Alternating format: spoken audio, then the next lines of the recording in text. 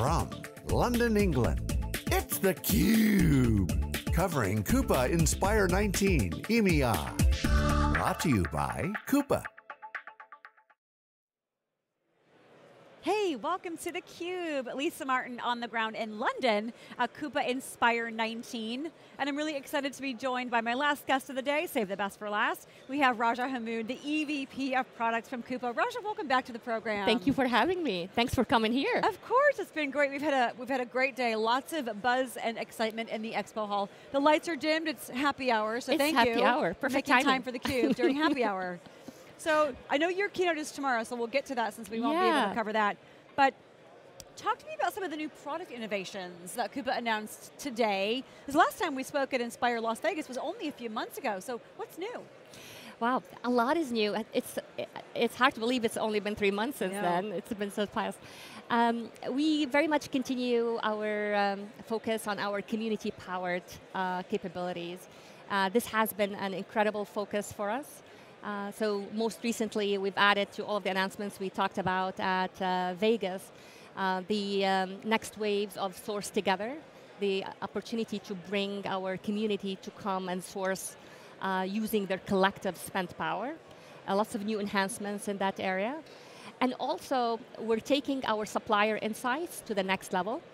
One of the exciting capabilities our customers loved is that being part of a community member, I can come in and I can look at insights across all of my suppliers from the entire community. What we've been working with them on is constantly adding more and more information to that. So now we have diversity data. So you can come in and you can search for suppliers that meet your... Like women-owned businesses? Exactly, exactly. Those are increasingly becoming more and more important. And then we can help companies source with the right suppliers much more easily right off the bat. Other areas that we've announced today was Coupa Pay for Expenses in Early Access program. We also announced invoicing going on GA. When we talked in Vegas, it was still in the Early Access program capabilities. And opening up our platform, Coupa as a platform. Tell me about that, because I wasn't quite clear when Rob was talking about it this morning. I thought, I want to dig in that with you. Coupa as a platform. Yes. What is that? What does it look like? So what's exciting about this is, so from our inception as a company, we always had this in Coupa about being open for the entire ecosystem that our customers might have. Our vision has always been, we want to be ultimately the business screen for everything business spend management related for our customers. So over the years, we kept taking the level of openness with our partners through different levels, if you will. For example, we started with just integrations in the beginning, and we certify these integrations with Coupa Link.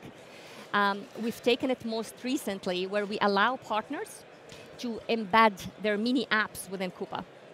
So, for example, you can see one of our partners, EcoVadis.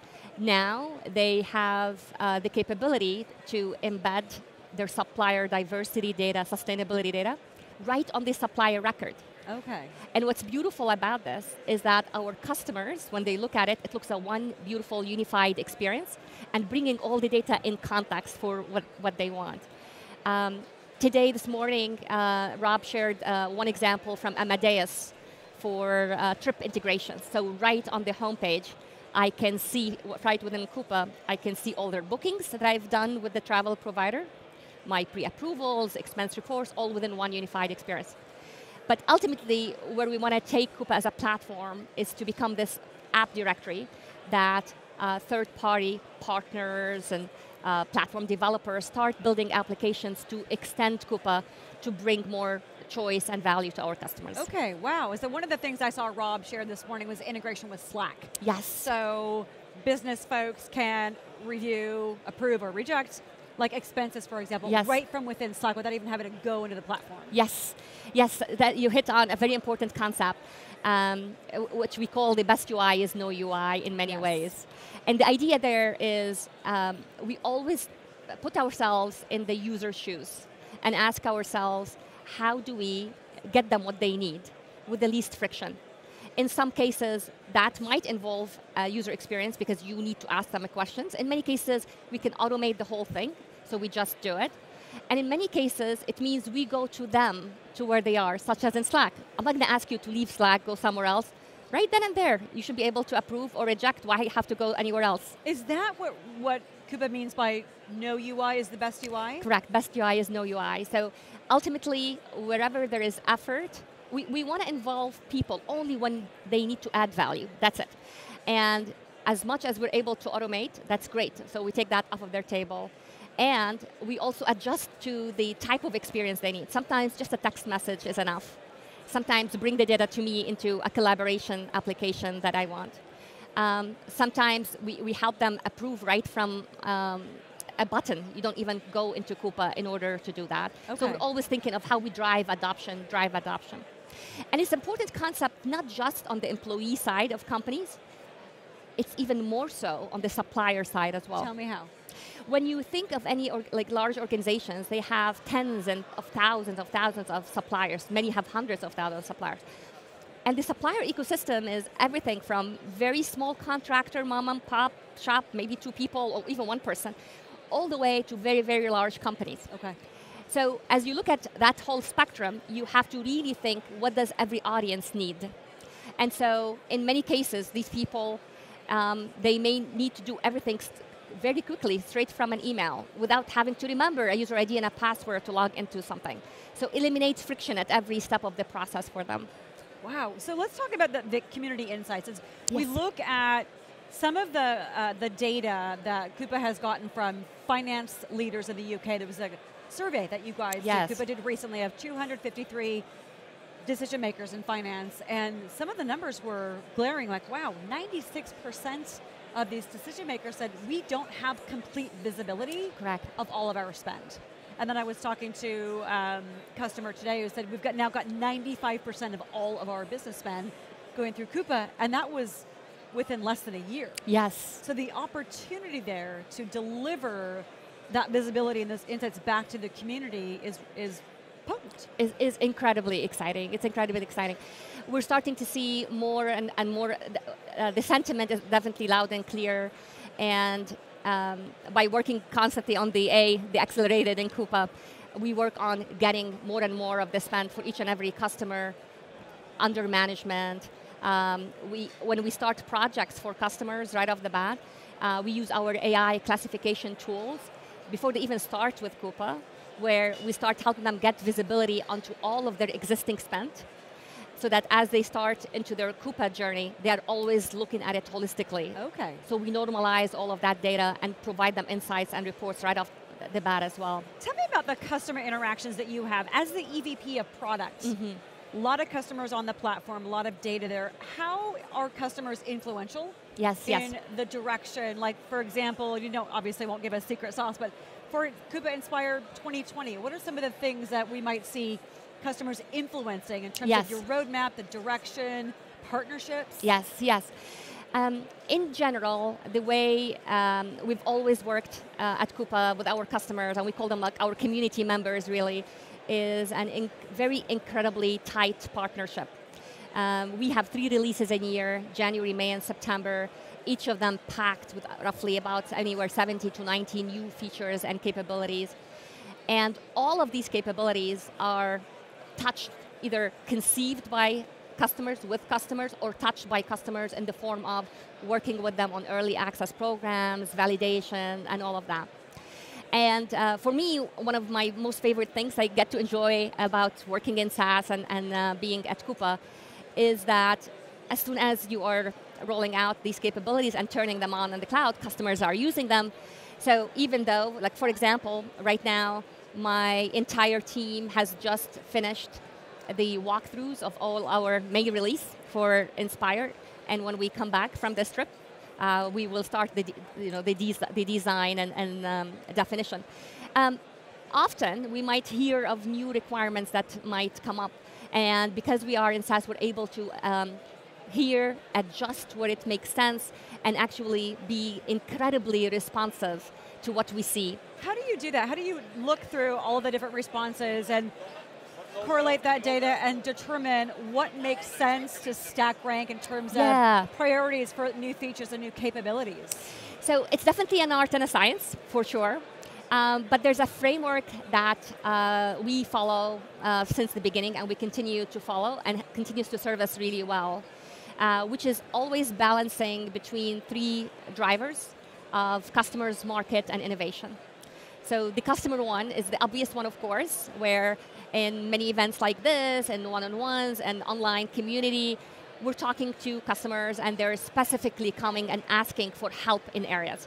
Now, we may not build the feature exactly as they asked, but we listen to the pain beneath it, and using the latest technologies, we think of what is the best approach to solve the real pain that they have.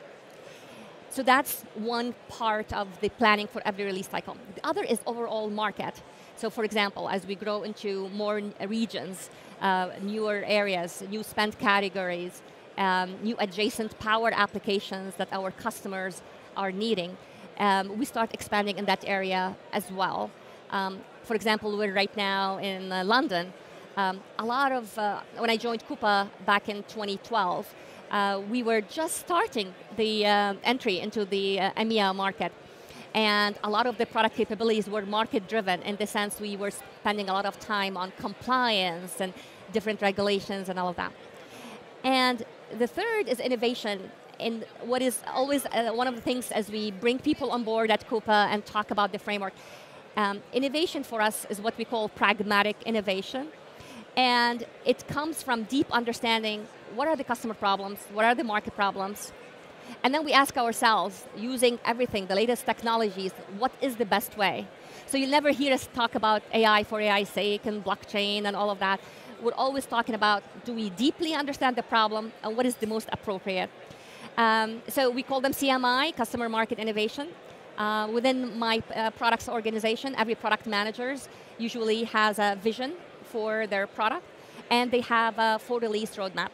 And in each 4-release roadmap, they are listing things as CMI. In many cases, the same capability is C and M and I. So it becomes an art and a science of balancing those types of things. But ultimately, when we look at a collective release of CMI, we're asking ourselves, how much does this release accelerate the success goals of our customers? Right. Generally, that's the framework that we use. Yeah, that's fantastic. Thank you for explaining that. In terms of acceleration, some of the numbers that Rob shared this morning were, I think, your customers are collectively approving invoices 30% faster than last year. Yeah. He said mid-size market customers are going live on Coupa in about 4 months. Correct. And large enterprises in about 8 months. So, correct. And I've talked to a number of customers today about the speed of which they're able to get onto the platform and actually start seeing business value. So that A from Coupa for acceleration was well dissected today. Yes, it's definitely, these are the vision areas that Rob talked about today, and in each of these vision areas, we're always asking ourselves, how do we continue to accelerate?